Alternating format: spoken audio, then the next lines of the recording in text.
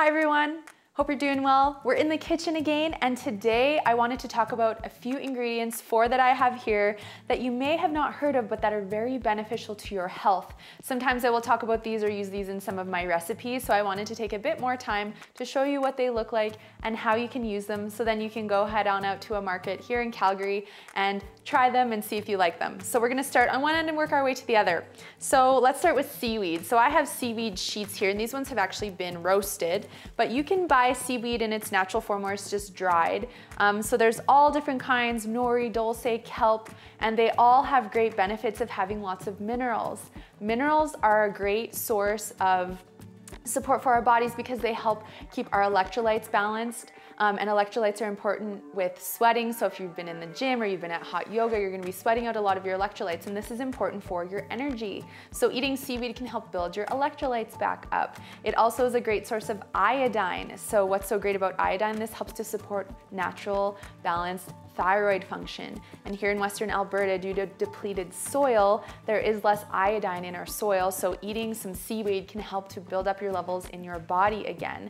Another great component of seaweed is that it is very alkaline. So this helps to balance the pH of the body, which is also very important for balanced health. So what you can do with these is, of course, sushi. You can wrap rolls of sushi, or you can break this up. You could put it in a salad. Another really easy thing to do is to take seaweed, and if you are cooking rice or beans, you can add the seaweed into that while it cooks, and actually all of the minerals will absorb into your rice or your beans or your quinoa or whatever you're boiling, and you get all those minerals into that. And then you can just chop up the seaweed and mix it in, and there won't really be much of a flavor left over. So that's why I love seaweed. So you can add it into a lot of different things.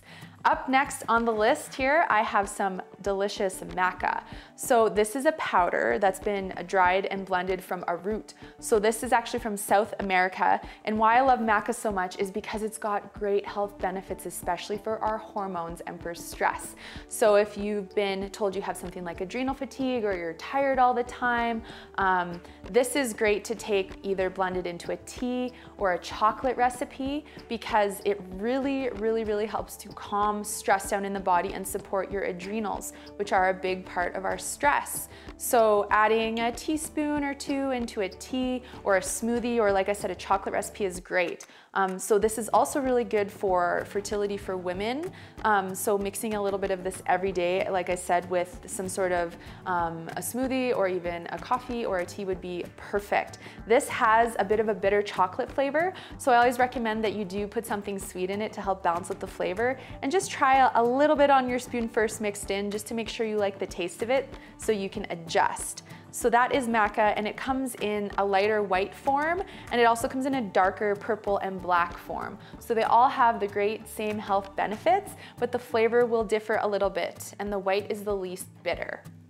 So I was just talking about chocolate, and I happen to have one of the lovely chocolates in its natural form. So people will often say, well, how do you tell the difference between this, which is called cacao nibs, and a chocolate chip?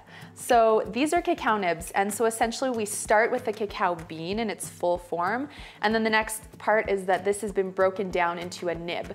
So essentially cacao nibs are a complete 100% natural chocolate. So these nibs have tons of magnesium, and magnesium is good for relaxing the mind, the muscles, and our digestive system. So I often find a lot of people will crave chocolate, and it's actually due to the magnesium in the chocolate. So the body's actually needing magnesium, which is really cool. So I often find, because of the high magnesium content, once you eat a couple teaspoons or tablespoons of this, you'll be very relaxed.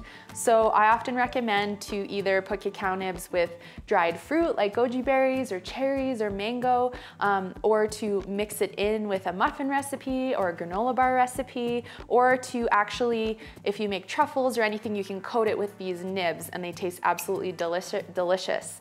They're nice and crunchy, so that's also great. So if you want something crunchy, it is a good treat. So really high in magnesium, also a little bit of iron in there as well. I think it's really cool that all of these foods have such great medicinal properties. So not only are you eating something that could seem like a bit of a treat, but you're actually doing your body a lot of good. And last but not least, we have matcha. So matcha is a green powder. So this is actually in the green tea family. So about a half a teaspoon of matcha powder here is as potent as steeping 10 green tea bags at once. So it is very potent for natural caffeine. So I often will recommend to people to start with about a quarter teaspoon in either a tea, so you can just use hot water with lemon, or to put it into a smoothie again is really easy. A lot of people also use this before workouts because it helps to give you that extra boost of energy you need with a natural caffeine source. So just start with a little bit and work your way up, because it can make some people feel very energetic. Another great thing about this is it's very good for the immune system. It's high in antioxidants, so it supports strengthening the immune system, so it can help to prevent and ward off colds and flus. So it's also great for that as well.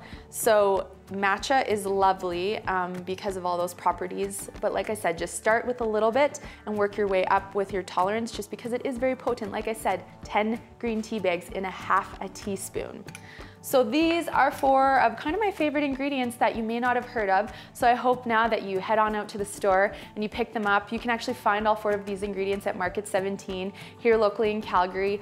So they will be able to help you find these, and you can go and start experimenting. I have lots of great recipes on my website that you can also use these ingredients in. So feel free to check that out on amberapproved.ca as well. Thanks, and we'll see you next time.